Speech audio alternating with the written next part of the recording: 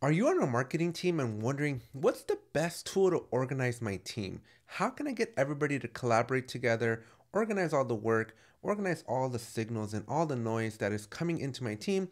And how do I just help my team be more effective given all the different tasks that are required from my marketing team? Well, I have the perfect answer for you. I am running a 4-part series on how to use Jira for marketers.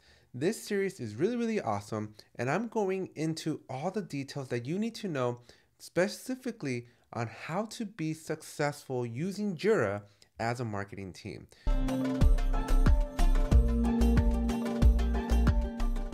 Now you just need to go to ace.atlassian.com/community-led classes. I will also link down below. And I have 4 courses. Now, as of this recording, 1 has already occurred, but I have 3 more over the next few weeks. So depending on when you're watching, you may be able to catch them live, or you may just watch the recordings because they are available on this channel here. Now, here's the next one that's coming up, November 5th, 2024, Jira for Marketers, and we're going to be taking a specific look at project planning and scheduling. So in part 1, we did all the setup of Jira.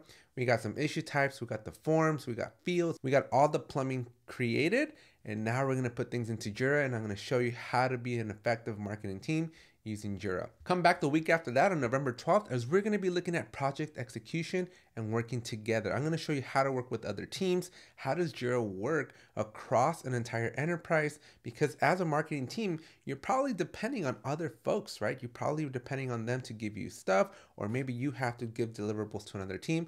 I'm going to show you how it all comes together. And then finally, by November 19th, we're closing things off by looking at reports, metrics, dashboards. I'm going to show you how to stay on top of everything, right? And just understand where your bottlenecks are, where you're being blocked, all the important things that you need to know as a marketing team so that you can always continue to make progress.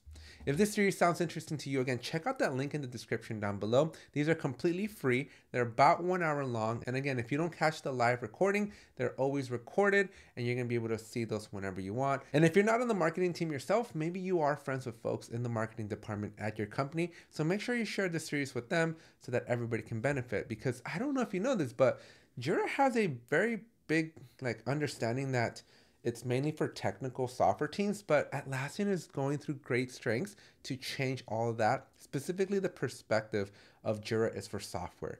Now, Jira is for all, and we're kicking things off by showing you how, as a marketing team, you can use Jira.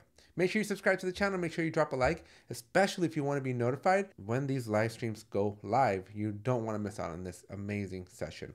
Thanks, and I'll see you in the next one.